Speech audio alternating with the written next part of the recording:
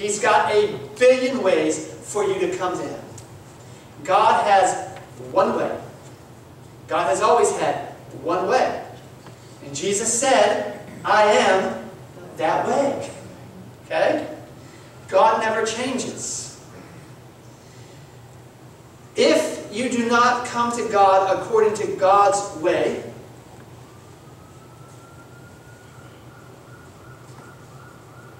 then are you coming to God? Think back of the two sons of Adam and Eve, Cain and Abel. Did God make it clear how God was to be approached to them? So, Cain came to God, had an offering. Abel came to God and had an offering. And whose offering did God accept? Why did He not accept Cain's? So is our God particular in His requirements? Yes.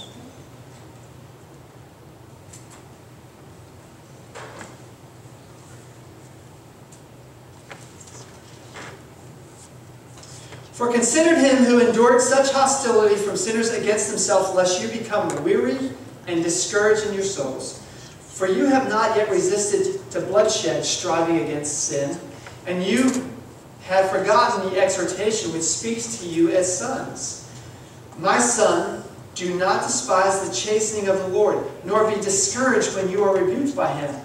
Verse 6. You ever find this a strange text? For the Lord loves, for whom the Lord loves, He what? I can deal with chastening, but it's that next two words that are kind of hard. What else does He do? He chastens you and He does what? What does that word mean? You ever been beat up by God? Raise your hand if you've ever been beat up by God. Raise your hand if you need to be beat up by God. So is God loving and just in scourging His children? Yes. Do you understand why that happens? It's because of our sinful nature. Your sinful nature that you're born with will drive you away from God. And it will do it in very overt ways and very covert ways. Before you gave your life to Christ, it did it in overt ways. You didn't care. But when you become a Christian, now the sinful nature works in more subtle ways. And it deceives you, and it lies to you, and it tries to get you to do things that you know are bad for you. And you say no, you say no, you say no, and then boom, in a moment of weakness and unbelief, you fall into temptation and sin. Oh, you rationalize. Let me ask you a question. When that happens, what does God do? Does God turn His back on you? Does God kick you out of His presence? Or does God, through His Holy Spirit, chase you even more to bring you back? I've been trying to tell my son this. The reason why your life is such a mess, the reason why things go wrong every day, of every week, of every month, of every year, is because when you were a child, you dedicated your life to Christ, and now you've run away from Him. And because you've run away from Him, God is trying to get your attention.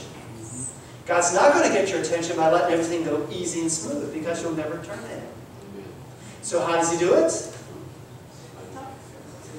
God does not bring all these bad things in your life. What God does is draw His protection away from you, and now Satan is allowed to run havoc. Do you understand this devil that you think is so much fun, who brings so much joy to your life, is actually the one causing you all these problems? He's not your friend. He's not your buddy. He wants nothing but to destroy you. You young people that are here, understand what I'm saying. Because all of us old people that are here, we've been where you're at. And from experience, we know. We know what you're going to go through. We know the temptations that are coming. We know how powerful the world and its draw is, but we also know the emptiness of it. We know the vanity of sin. You're going to have to figure these things out yourself. You will fail. You will fail if you do not keep your hand grasped to Jesus Christ. Amen. Do you understand? I could preach on that forever. Understand what I'm telling you.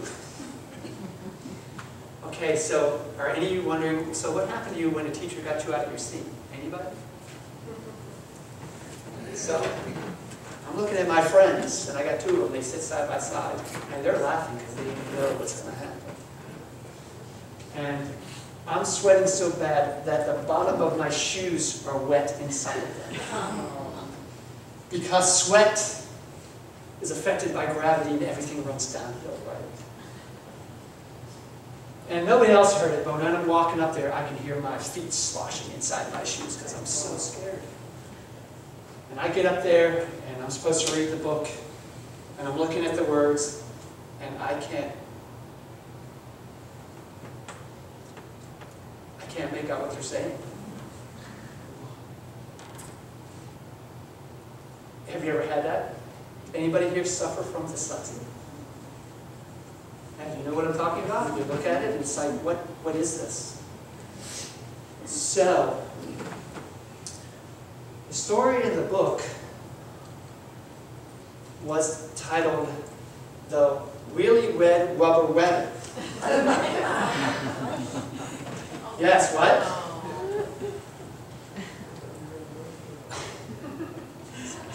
Speech impediments. I had to go through speech classes throughout elementary school because I could not say R's and W's. And so what book did I have to read? The Really Red Rubber Rabbit.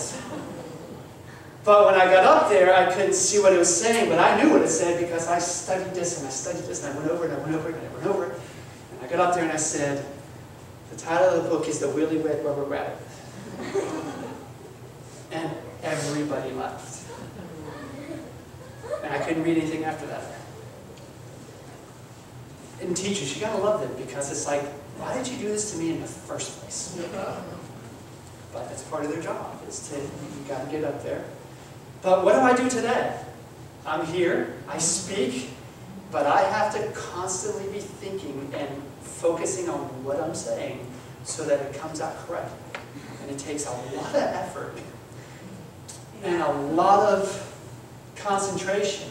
And then the problem is if your brain runs at like 1,000 miles an hour and you got 8 things in there that you're wanting to say, and you've already said it in your head but it hasn't come out your mouth yet.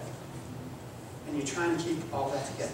This is a really, really confusing place at times. Humiliation. That was my really first taste of humiliation. I realized I didn't like it. And after we got done, I said to myself, I'm never going to do that again. And I grew up making sure that I didn't get put in those positions. I never liked to be humiliated. But you know what? You know what God realized that I needed? Humiliation. Not humility, humiliation. Because humiliation brought me into a spirit of submission. A spirit of, this is your real state. Know it, understand it, and then come to me and I will restore you. This, brothers and sisters, is why I am a Christian. Because of what Jesus Christ has accomplished in me. If you were to read my school records for most of my teachers, they weren't positive. And the future was not a positive one. Jail was mentioned in a lot of them. Oh, wow. As you got older, you know what I'm saying? But look where I'm at today. You know why? Is it because of me? This is what Jesus Christ will do for you. You guys are getting ready to be baptized, right? You're wanting to give your hearts to Jesus Christ. And at your age right now, you've got a lot of life and a lot of learning, a lot of experiences ahead of you.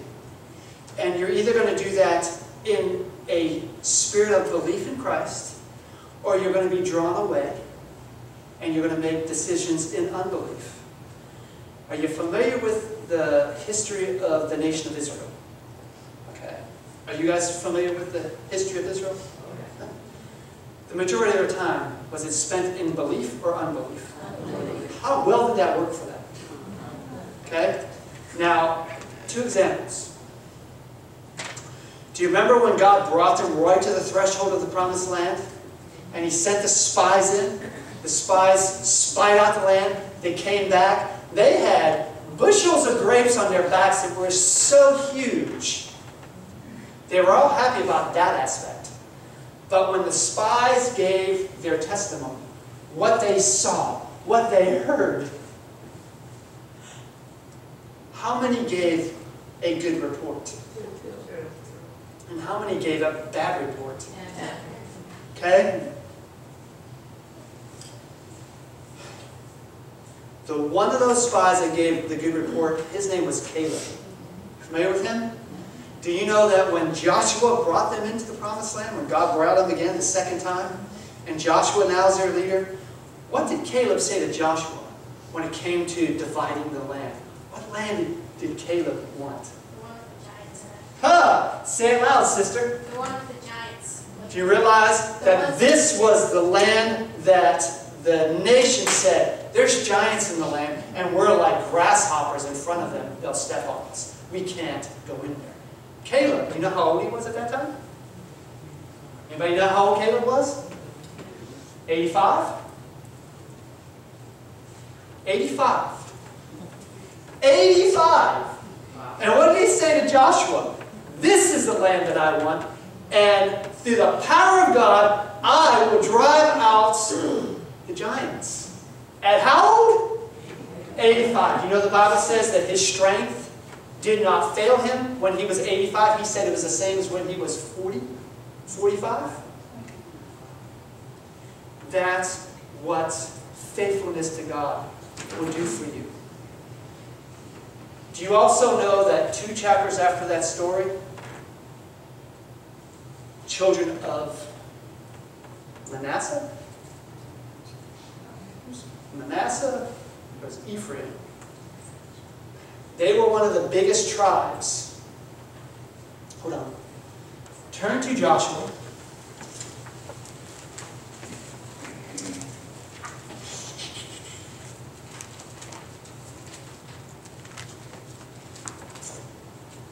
Let's see if I can find it. Turn to Joshua chapter 14.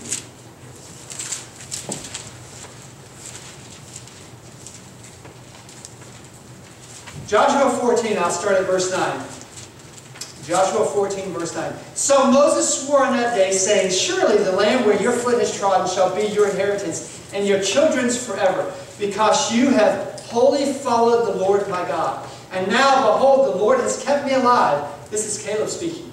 And he said, these 45 years, ever since the Lord spoke this word to Moses while Israel wandered in the wilderness, and now here I am this day, 85 years old. Verse 11. And yet I am as strong this day as on that day that Moses sent me. Just as my strength was then, so now is my strength for what? War.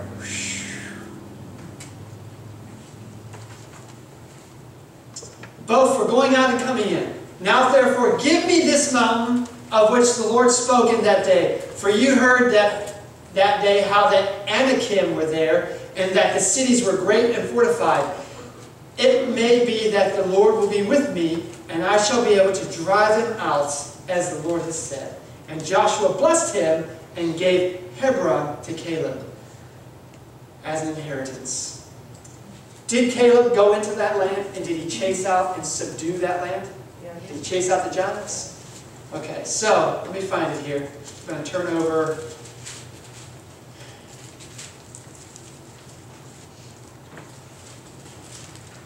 to chapter 17. Verse 1 says, there was also a lot for the tribe of Manasseh, for he was the firstborn of Joseph. Namely for, whatever that name is,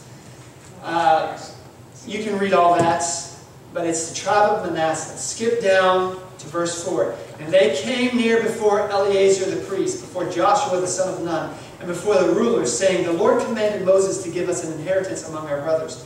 Therefore, according to the commandment of the Lord, he gave them an inheritance among their father's brothers. 10 shares So keep that in mind.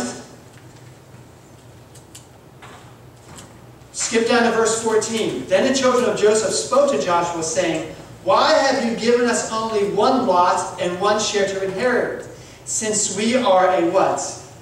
A great people." You get that? Did Caleb say anything about the greatness of his people? But the sons of Joseph saying, "You didn't give us enough land. It's not big enough, because we're a great people." They had the most people in all the tribes. So they come to Joshua, and what do they want? More land. So let's keep reading. I love Joshua's response to them. "Why have you given us only one lot and one share to inherit, since we are a great people, inasmuch as the Lord has blessed us until now?" So Joshua answered them, you gotta love this answer, "If you are a great people, then go up to the forest country and clear a place for yourselves there in the land of the Perizzites and the giants, since the mountains of Ephraim are too confined for you." But the children of Joseph said, now I want you to see the difference between Caleb and the children of Joseph. This is the difference between belief and unbelief. This is the difference between what God can do for you and in you, and what He won't do if you don't believe. But the children of Joseph said, "The mountain country is not enough for us. Oh, and besides, all the Canaanites who dwell in the land of the valley, they have chariots of iron, both those who are Beth-shean and its towns, and those who are of the valley of Jezreel." So what was the actual problem with the children of Joseph? They were scared. They were afraid. Why? Not because they didn't have enough land, it's just that the land they had giants in it, and they were afraid that they couldn't drive them out. Who was it that promised they would drive them out? Was it them that had to fight that battle? No. Now listen, this is a really good example of faith and works, and how this works. Did God tell them, "Sit in your house, I will drive them out"? Or did God say, "I will drive them out," but they had to show up? Did they not have to go out? Did they not have to make war? But who gave them the victory? God. They had to actually choose to step out in faith so that God could do what God was going to do. Caleb did that, and God blessed him. And God drove out all the giants in his part of the land. The children of Joseph never got over their unbelief. They gained certain victories, but they never drove out the Canaanites all the way. What was the result of that? Say it loud, because somebody was right. What was the result of them not doing what God said and driving them Canaanites out? Were they not a continual thorn in the flesh of the Israelites? Yeah. Did they not continuously cause them to fall back into sin and unbelief? Okay. So, as I close this morning, I want you to look. Let's look real quick at Philippians chapter 2, verses 5 through 8.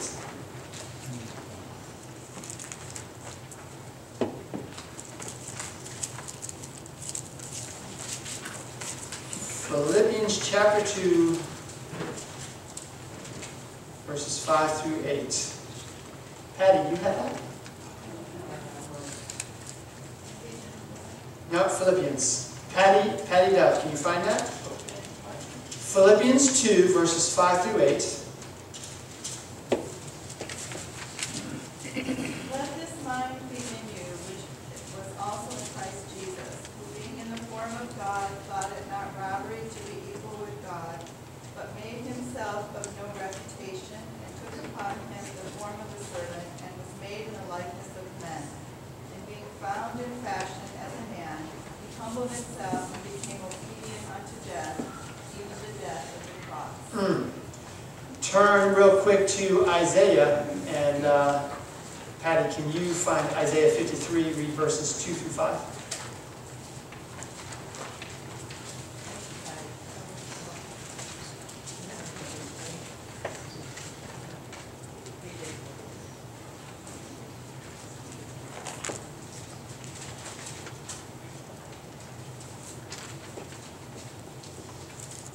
going to be Isaiah 53, verses 2 through 5. You got that, Patty? Verses what? 2 through 5. For he shall grow up before him as a tender plant, and as a root out of the ground. He has no form of comeliness, and when we see him, there is a beauty that we shall desire him. And there is no beauty that we should desire him. He is despised and rejected by men, a man of sorrows and acquainted with grief. And we hide, as it were, our faces from him. He was despised, and we did not esteem him. Surely he was borne our griefs and carried our sorrows, yet we esteemed him stricken, smitten by God, and afflicted. But he was wounded for our transgressions, he was bruised for our iniquities. The chastisement of our peace was upon him, and by his stripes we are healed. Amen. And read verses 10 and 11. Yet it is pleased the Lord to bruise him, he has put him to grief. When you make his soul an offering for sin, he shall see his seed, he shall prolong his days, and the pleasure of the Lord shall prosper in his hand. He shall see the labor of his soul and be satisfied. By his knowledge and his righteousness, servants shall justify many, for he shall bear their iniquities. Therefore I will divide him a portion with the great, and he shall divide his spoil with the strong, as he poured out his soul upon death. And he was numbered with the transgressors, and he bore the sin of many, and made intercession for the transgressors, and made intercession. Okay, the last text we're going to look at is Romans chapter 5. This is where we'll close. Romans chapter 5, verses 6 through 10. Did you guys actually read what she just read in Isaiah? Did you get the part where it says it pleased God to do this to his own son? I want you to think about that. I want you to think of the humiliation that Jesus went through on that cross. Jesus said, if you've seen me, you've seen the Father. If Jesus was willing to do it, the Father would have done it as well as the Holy Spirit. As you get into Romans, I want you to think about, again, what God has done for you, the love that he has for you. And as we finish up this morning, Romans chapter 5, verses 6 through 10. For when we were still without strength, in due time Christ died for who? For scarcely for a righteous man will one die, yet perhaps for a good man someone would even dare to die. Verse 8. But God demonstrates his own love towards us in that while we were still sinners, what happened? Christ died for us. God demonstrates his own love towards us that while we were still sinners, Christ died for us. Much more than having now been justified by his blood, we shall be saved from the wrath through him.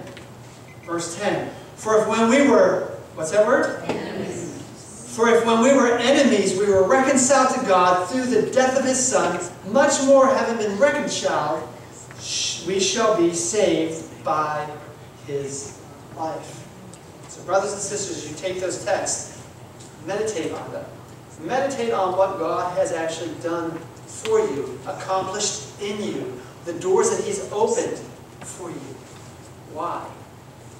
When he crucified Christ, what was he wearing on the crucifixion, or at the crucifixion? The humiliation of God. And he went through all that so that you and I as sinners can be saved, can be changed, and can be at this point, at this time in Earth's history, to be that people who are not wanting to see him in death, but are preparing to meet him in life. The cozy hymn this morning is hymn number 318.